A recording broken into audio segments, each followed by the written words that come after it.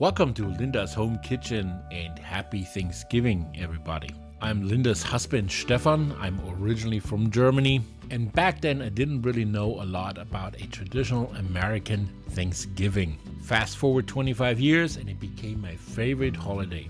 These days I tend to buy too much turkey, so even 2 days later we still had a lot of leftovers.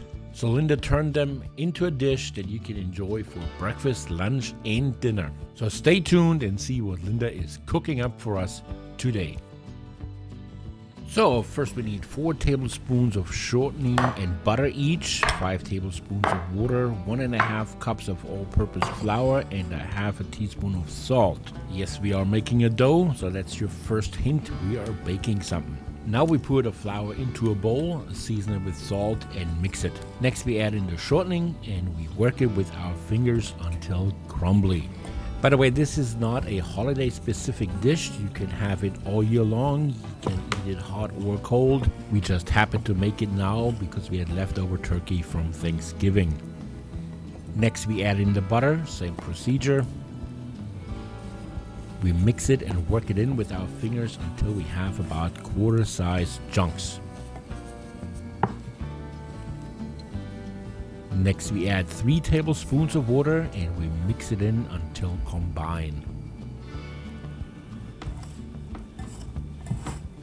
Next we toss in the rest of the water and mix it in until it barely holds together when you squeeze the dough. So now we can transfer the dough onto a sheet of plastic wrap. Then we shape the dough into a circle. And then after you cover the dough with the plastic wrap, you can flatten it into a 1-inch thick disc. And then you put it in the refrigerator for 30 minutes. Now that the dough has cooled down and rested, we get ready to prep it for the oven. First we cover the dough, the work surface, and the rolling pin with flour so the dough doesn't stick to anything when we roll it out. We want to end up with a dough that's about 13 inches in diameter and no thicker than 1/2 inch. To transfer your dough to a pie pan, simply roll it onto your rolling pin. Makes the dough way easier to handle. Use a pan 9 inches in diameter and grease it with some baker scoop. I put the ingredients for baker scoop in the description so you can make your own at home. So now we can roll on the dough onto the pie pan.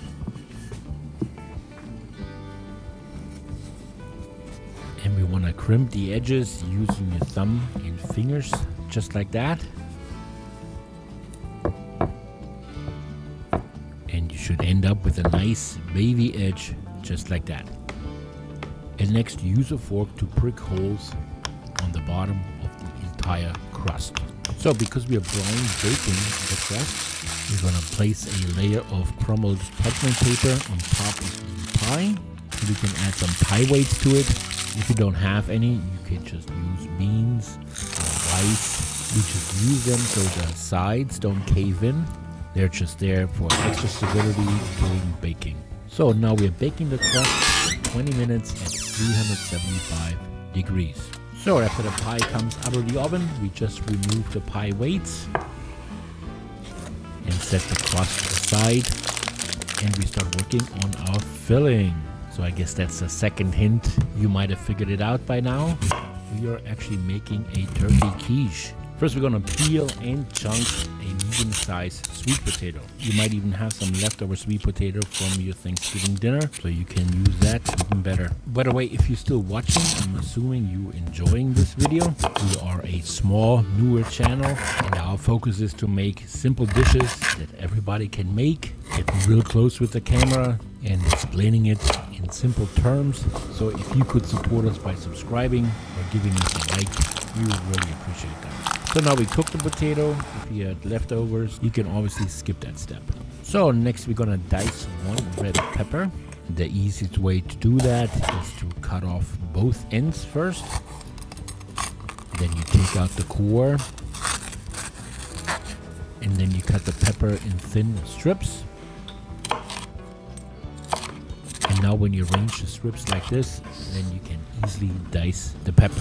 By the way, as always, the recipe is in the description below the video. So, and next we're gonna shred 1 cup of cheddar cheese. By the way, I really enjoyed this recipe. It tasted so good and it stays fresh in the refrigerator for a couple days. Perfect for breakfast or a quick lunch. It tastes good cold, or you can just reheat it in the microwave real quick. So the sweet potatoes are cooked now, so we take them out. And now we can start sauteing the peppers. Just add 2 tablespoons of oil in a pan over medium heat. Add the peppers and saute for about 5 minutes. Next we add 4 ounces of spinach. And we toss it until the spinach is wilted. And then we can take it off the heat. I'm always a little surprised how a whole bowl of spinach gets reduced to almost nothing after you heat it up a little bit. So last step for the filling, we need 4 eggs in a bowl. We beat the eggs before we add 1 1/4 cup of half and half.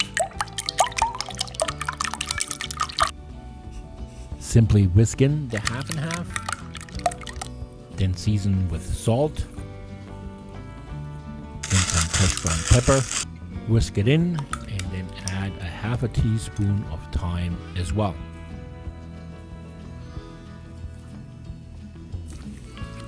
So next we add in 3/4 cup of our cooked and shredded turkey. We also add in our sauteed peppers and spinach. And last but not least, we add our cooked sweet potatoes.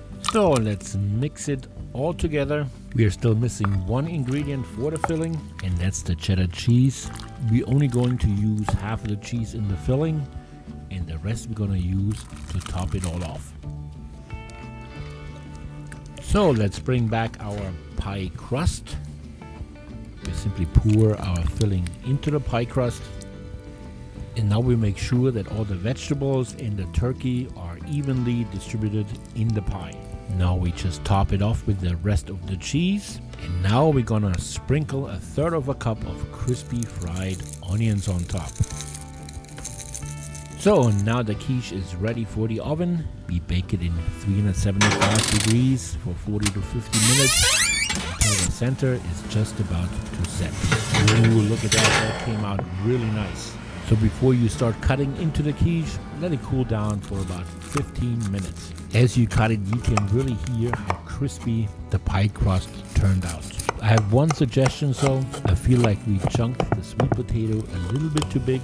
They're almost bite-sized chunks, so there is a chance that you take a bite out of the quiche and half of it consists of sweet potato. So I think smaller chunks of sweet potatoes are better. So I hope you enjoyed this recipe. Once again, please like and subscribe. Our last video was a turkey corn chowder. If you're interested in that, click on the suggested video at the end. Thank you for watching. Yours truly, Linda and Stefan.